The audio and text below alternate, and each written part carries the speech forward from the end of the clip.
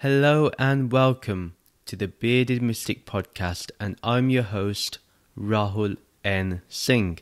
Thank you for joining today and for taking out the time to either watch or listen to this podcast episode. Today, we're going to be continuing on with the Wisdom of the Mystics series. If you remember, last month we looked at Osho, or also known as Bhagwan Sri Rajneesh, and we looked into his teachings and some quotes and we explored them. Today, we'll be looking at the great mystic sage from Arunachala named Sri Ramana Maharshi. Now, Ramana Maharshi is an amazing mystic that has a lot of depth.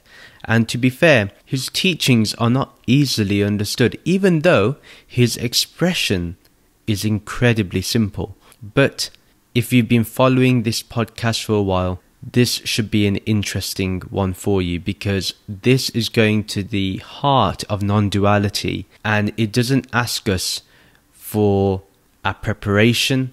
It just requires our attention and our devotion to actually go forward with understanding this ultimate reality. We'll be looking at some of the teachings of Ramana Maharshi from the book Be As You Are that was written by David Godman.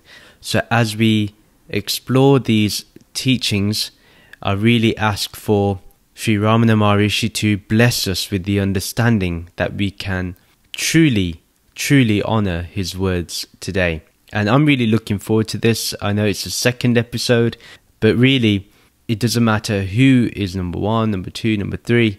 They all have a part to play in our spiritual journey, and they all have certain teachings that we need to explore and learn from. The first quote that we'll be looking at is, "There is no one who does not say, 'I am.' The wrong knowledge of 'I am the body' is the cause of all mischief. This wrong knowledge must go." That is realization. Realization is not acquisition of anything new, nor is it a new faculty. It is only removal of our camouflage. The ultimate truth is so simple. It is nothing more than being in the pristine state. This is all that needs to be said. Now, just look at the incredible simplicity here. What Sri Ramana is telling us is how to really live in the realization and discover that that is our natural pristine state. It is not something that we have to attain or acquire or buy or purchase. It's none of those things. You don't have to do a course or go through some rituals to get there. This understanding can be simply attained by just understanding who we really are. Now, in the very first line, Sri Ramana says that there is no one who does not say, "I am." Now think about it. Whenever we do something, whenever we say something, we say, "I am Rahul Singh. I am 34 years old, forgot my age. I am male. I am such and such. I am married." Now, I'm just adding a label to "I am." So what is really this "I am"? And what Ramana Maharshi turns to us and says that, well, you're not this body. Think about it. If you're not the body, then you're not going to be the mind either, because the mind is housed in the body. What Ramana really says simply is that when you think you are the body, that's where all ignorance begins from. And really, ignorance is just a veil that needs to be lifted. Understanding that we're not this body, we get rid of the wrong knowledge of what we are. We get rid of the wrong association of who we really are. Now, Ramana makes it very clear that realization is not the acquisition of something new. A lot of us think that our enlightenment is a new happening occurring to us. But how can it be a new happening? When there is only pure consciousness, when there is only the ultimate reality, then what new is being attained? Nothing new. In fact, we're getting rid of things. We're not acquiring anything. We're getting rid of wrong understanding. We're not acquiring a new understanding. We're actually just discovering what we've always been and will always be. So this ultimate truth is really simple. There's nothing complicated about this to understand. If we can understand this, we can go far in our spiritual journey. But this is the problem. Getting rid of the thought of I am the body or the understanding of I am the body, the knowledge of I am the body, the identification is difficult because we've always been told we are this body. We're reminded about this all the time, whether we are in the family, whether we are out and about and we're buying things. Why are we buying things? For the body. For example, when you go grocery shopping, now that's a necessity for the body. That is fine. But if we think that whatever food I take, I become that, that's the wrong understanding. I know there's some gurus that turn around and say your body is the accumulation of food, which if you look at the body, it's right. But that is still not who you are. You're more than that. And Sri Ramana says that this is not a new faculty. It's not like suddenly you get a new faculty of intellect or intelligence. None of that. You simply have all this already. You just have to be open to understanding this. Sri Ramana's message is very simple. How much of it we want to really attain or understand is really up to us. And it's really down to us whether we want to. But it's very easy for us to remain in ignorance. Because, like I said in other podcast episodes, we love to complicate things. We love to complicate matters of spirituality. But really, spirituality is very easy. If you just follow this one quote from Ramana Maharshi, there is no reason why you cannot attain enlightenment. It really is for you. The second quote, at this level of the teaching, there is no question of effort or practice. All that is required is an understanding that the self is not a goal to be attained. It is merely the awareness that prevails when all limiting ideas about the not-self have been discarded. So the not-self meaning the body, the mind, karmas, conditioning, all of those things. Now, if you look at this quote very carefully, Ramana Maharshi is telling us about the teaching of the self only is. That's the ultimate teaching of Ramana Maharshi. The title of the book is Be As You Are. Why is that the name of the book? That is the central teaching of Sri Ramana Maharshi. Is be as you are. Be who you really are. Now, everything that you're told that you are is merely something that has been imposed upon you. Your name, your gender, all these things that you identify with, your age, all of those things have been imposed upon you and they create the ego. Therefore, what is the ego? The wrong identification. The ego then believes that it is the body, it is the mind, it is all those things that you identify and label yourself with. Ramana Maharshi says you don't need to put any effort in, you don't have to practice anything. To be your true self, to be as you are, Brahman, pure consciousness, you just have to be. There's no question of effort, there's no need for practice. Now that does not mean that we are not to do any practice or we're not to put in any effort. What Ramana Maharshi is talking about is, yes, in the beginning, you may have to acquire to do some effort, but once you have realized who you really are, there shouldn't be any effort to go back or to be in that understanding. So it's really from that level that he's talking upon. Now, all that is required is an understanding that the self is not a goal to be attained. If it was a goal to be attained, that means that it's something separate to you. Sri Ramana Maharshi gets rid of this false understanding that there is separation between us and Brahman, or the Atma and Brahman. In fact, that's the only thing that remains, is pure consciousness, this ultimate reality. As he mentions, it is merely the awareness that prevails when all limiting ideas about the not-self have been discarded. So this is through the process of neti, not this, when we continuously remove those ideas of what we are not.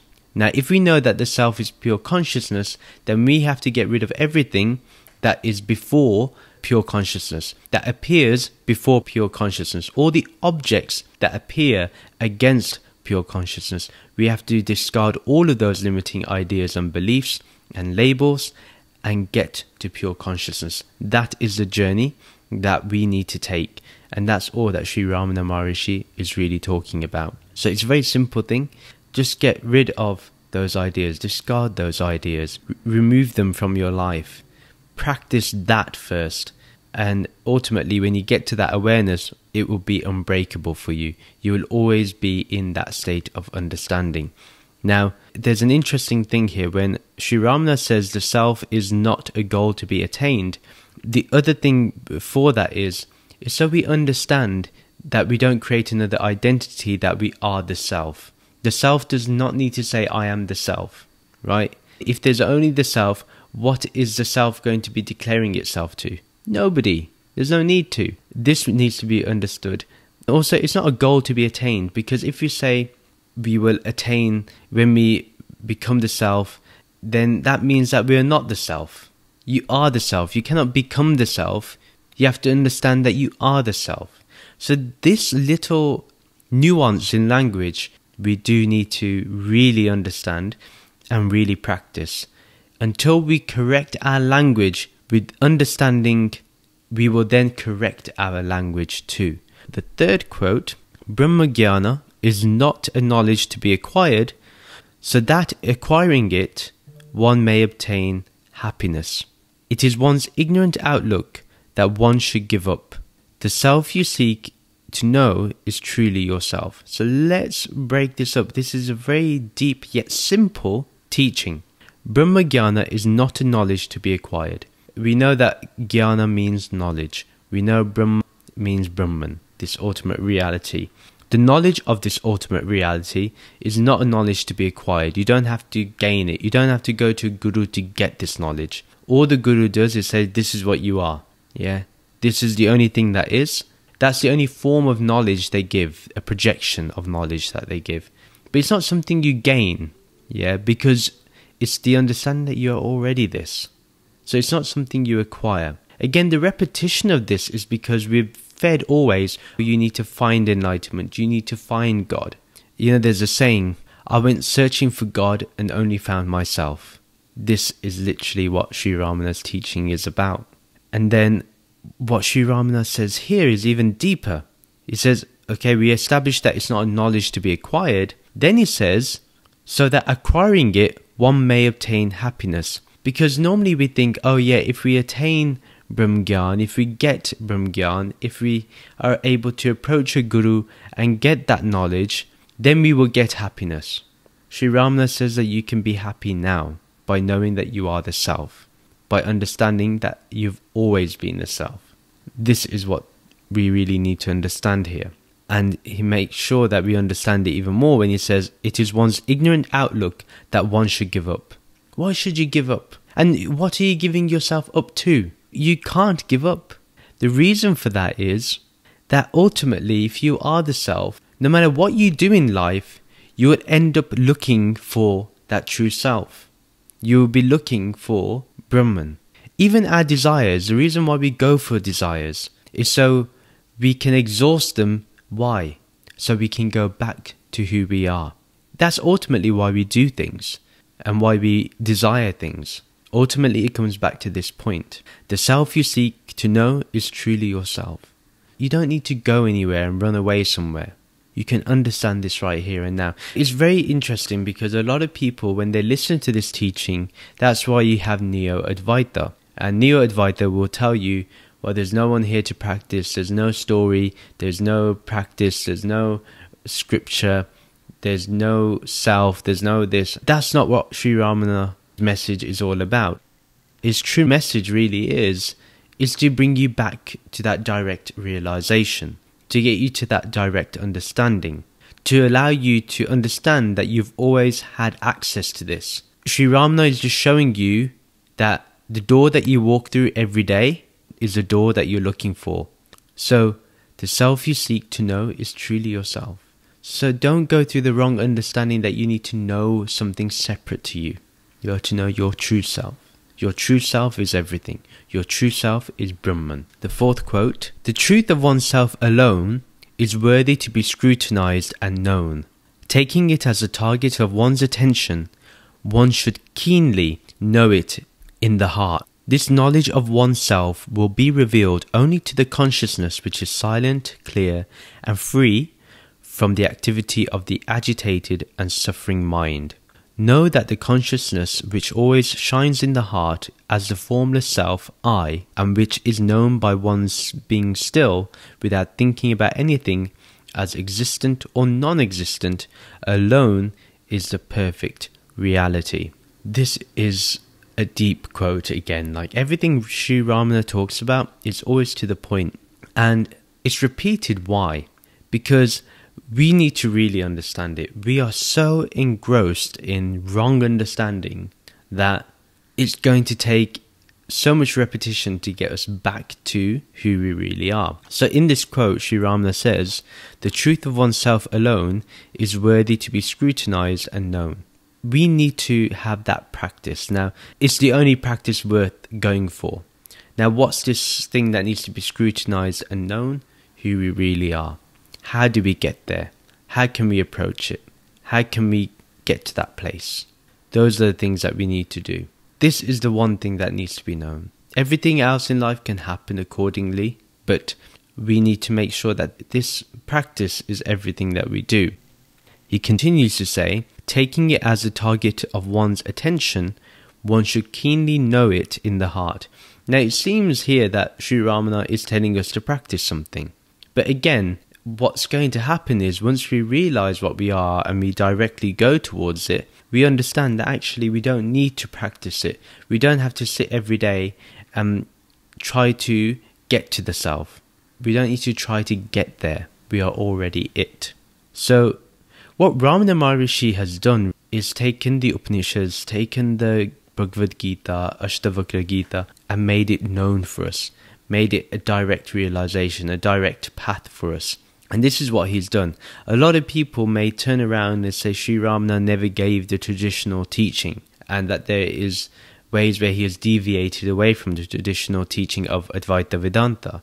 But I disagree. I think he went to the heart of Advaita Vedanta and the heart of Adi Shankaraji's teachings and gave them to us and simplified it so we can understand it in today's modern day and age. And that's ultimately what a sage does, is bring the teaching to today's time. There's no need to talk about something from thousands of years ago or hundreds of years ago when it will not be applicable to today. And Sri Ramana really does that. What he's saying now is taking it as a target of one's attention seems like a practice, but really is bringing us back directly in touch with who we really are. So we need to bring it to one's attention, what the true self is. That needs to be everything we need to do. So whatever is not our self, we need to scrutinize it and then know that it is not our true self. It is not consciousness. One needs to keenly know it in the heart. What he means there, that knowledge needs to be centered within us. It needs to be understood. It needs to be totally our own presence. It needs to be totally owned by us because it is us. Yeah, we need to know it completely. This is what Sri Ramana means by keenly know it in the heart. Basically, the mind should not have an iota or speck of doubt that it is something else. This knowledge of oneself will be revealed only to the consciousness which is silent, clear and free from the activity of the agitated and suffering mind. How do we calm down this agitated and suffering mind? By bringing ourselves back to that direct understanding of who we really are, scrutinizing that false knowledge that we have about who we think we are. So this knowledge is only revealed to us by ourselves when we are silent, clear and free. So for that, we need to calm our minds down, and that is by concentrating on who we are. That's what we need to do. Know that the consciousness which always shines in the heart as a formless self, I, and which is known by one's being still, without thinking about anything as existent or non-existent, alone is a perfect reality. So know that this formless self is the perfect reality, the ultimate reality, and that it's always shining in the heart. It's always there. It doesn't disappear with time. It doesn't disappear in space. It's always there. And it's not existent nor non-existent. It's beyond these definitions. So this is how we can understand. So we need to know this and become it. Quote number 5, to see God is to be God. There is no all apart from God for him to pervade. I'm going to go through each line probably a bit carefully now because this is a long quote. To see God is to be God. There is no all apart from God for him to pervade. He alone is. God is required for sadhana. What we need to understand is, in order for us to see God, we have to be God. there should not be a separation. There should not be a duality between God and me. You and God. There can only be God. And then Sri Ramana, very carefully, look at the thought here. There is no all apart from God for him to pervade. Think about this. There is no all apart from God. The manifestations that we see, this infinite manifestations that we perceive through our senses, this is nothing but consciousness. All that is just a projection upon consciousness. We often think during neti neti, we get rid of everything, but we keep the subtle element of space, akash, and we think that this pervades everywhere. What Sri Ramana is doing is bringing this everywhere into in here. This is what he's doing. So you directly go to it rather than spread out to it. Instead, Sri Ramana is saying, don't spread out, enter in. This is what he's doing. When it's centered within you. Remember from the previous quote, this is what he's talking about. But the end of the sadhana, even in Bhakti Marg, the path of devotion, is attained only after complete surrender. What does it mean? Except that effacement of the ego results in self remaining as it has always been. So what that means here is that at the end of the practice, the sadhana, even in devotion we are told to surrender to God.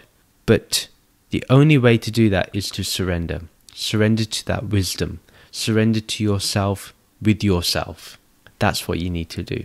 And it's only done when we get rid of the ego. We have to surrender the ego. Bring ego to the forefront and say that the ultimate reality only is. Let the ego discover that it does not exist. It's just a projection against consciousness. It's needed to live in the day-to-day reality. We need the ego, but it is not one's identity. That's the difference. We don't identify with the ego, we now identify with Brahman, the true self. Whatever path one may choose, the I is inescapable. The I that does the nishkam karma, the motiveless acts. Nishkam meaning without any motive, without any selfishness, without any element of doership. So whatever path one chooses, this I is inescapable.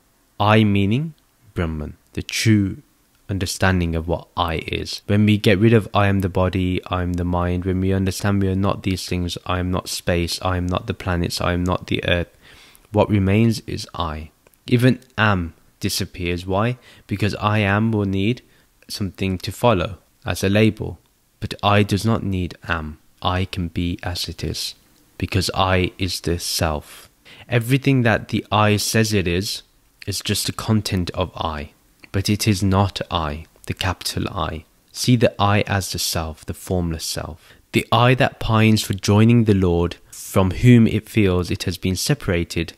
The I that feels it has slipped from its real nature, and so on. So Sri Ramana Maharshi is telling us that when we think we are separate from this I, when this I thinks it is something else and is separate from God, from the Lord, and pines to join, to have union with this one, that person has slipped from their true nature. Once this I has united with the Lord, only the Lord will remain. The ego will understand it has no light that shines forth from it. The light was always from the Lord, from Brahman. So the source of this I must be found out. Then all questions will be solved. To really get rid of our questions and doubts, we have to go to the source of what this I is. That is the key. Quote 6. Guru is the self. Sometimes in his life a man becomes dissatisfied and not content with what he has. He seeks the satisfaction of his desires through prayer to God. His mind is gradually purified until he longs to know God, more to obtain his grace than to satisfy his worldly desires.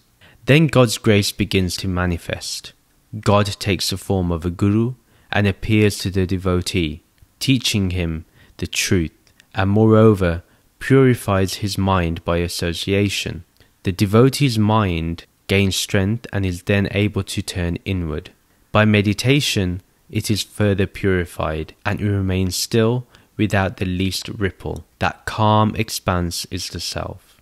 The guru is both external and internal. From the exterior, he gives a push to the mind to turn inwards.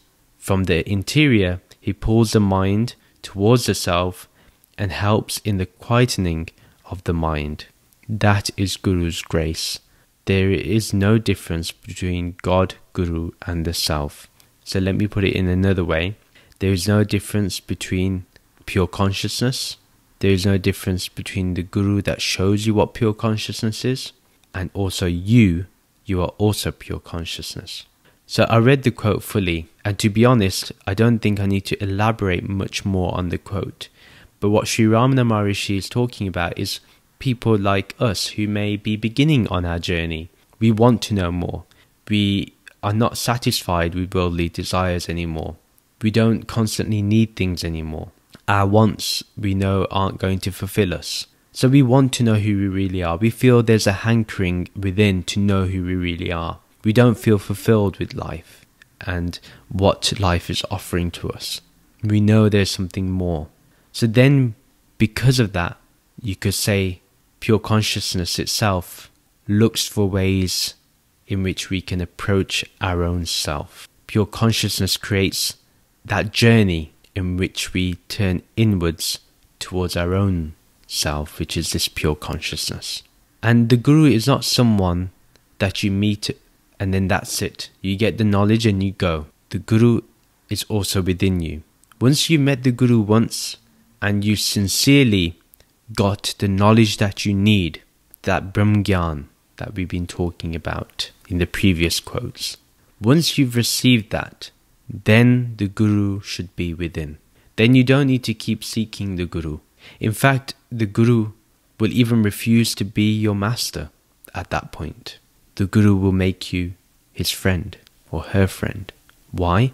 Because it's in friendship that one truly understands the other. Then all separation dissolves away.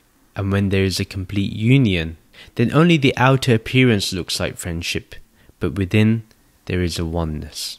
So see the inner Guru and let that inner Guru, that Gyan, that wisdom, bring your mind to quieten down and allow the self to illuminate as it always has been. Discover the illumination that is continuously there, continuously here. The Guru shows this. I can say this for my own self, that my Guru has done that for me. My Guru showed me how to be aware of this one, how to be aware of this formless, and then my Guru from within allowed that knowledge to take its place. Then the inner Guru gets rid of all that separation. Like a square drawn on a piece of paper, the Guru gets rid of that square so that pure white paper is seen. You get rid of the boundary. You get rid of the edge. And that's what the Guru does. The Guru is the eraser of everything that you're not. The Guru erases it all. The Guru is the wisdom. Utilize that wisdom within, and that will take you there. Quote number 7. A man might have performed many karmas in his previous births. A few of these alone will be chosen for this birth, and he will have to enjoy their fruits in this birth. It is something like a slideshow where the projectionist picks a few slides to be exhibited at a performance, the remaining slides being reserved for another performance. All this karma can be destroyed by acquiring knowledge of the self.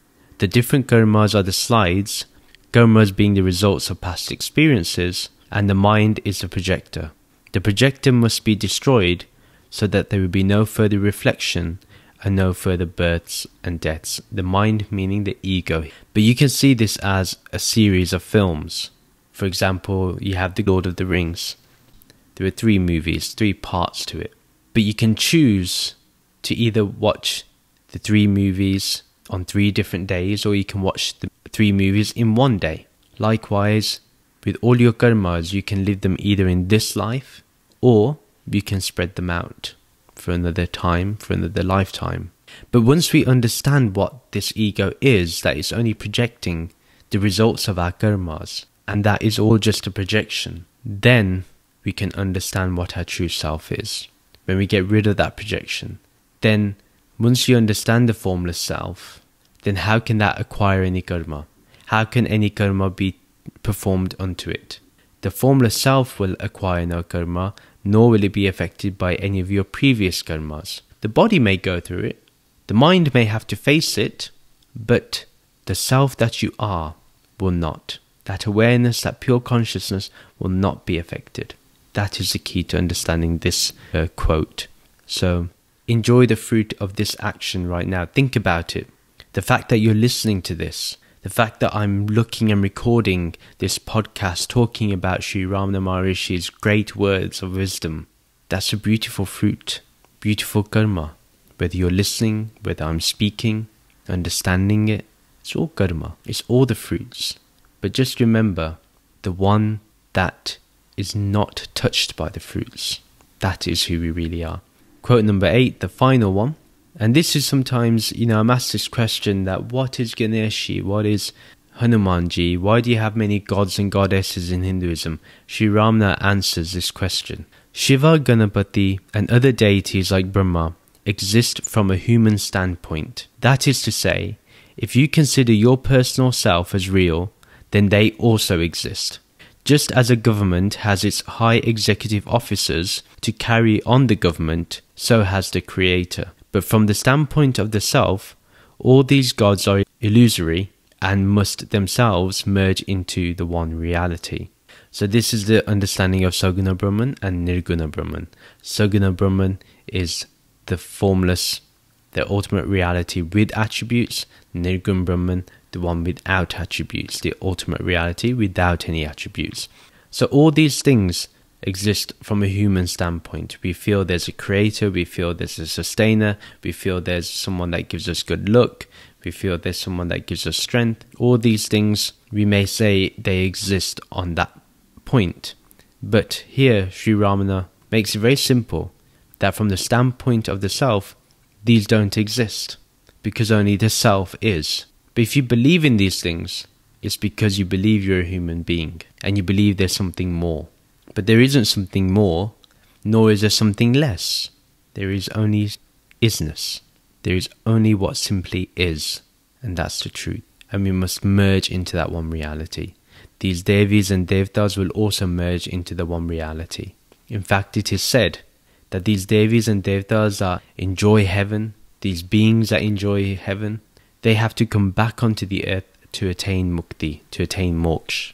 They all seek and they all desire to merge into Brahman, to understand that they are Brahman, and this is only available via the human birth, according to what the scriptures say. And Sri Ramana is making that very clear. So I hope you've enjoyed this episode. There's been so much to grasp and understand. There's so much to contemplate upon, and you need to think about these things. You may have questions after this. You can explore those questions within. So think about them, think about these quotes, and try to understand who you really are. Then you are living the message that's been given by Sri Ramana Maharshi, the great sage, the sage that has really influenced a lot of the non-dual circles in the West. And we owe him our gratitude. I pray unto Sri Ramana that we understand his teachings and be as you are. Just to remind you, a new episode is uploaded every Sunday, and you can follow me on social media to keep getting updates on new episodes on the Bearded Mystic Reacts. The details are in the show notes and the video description below.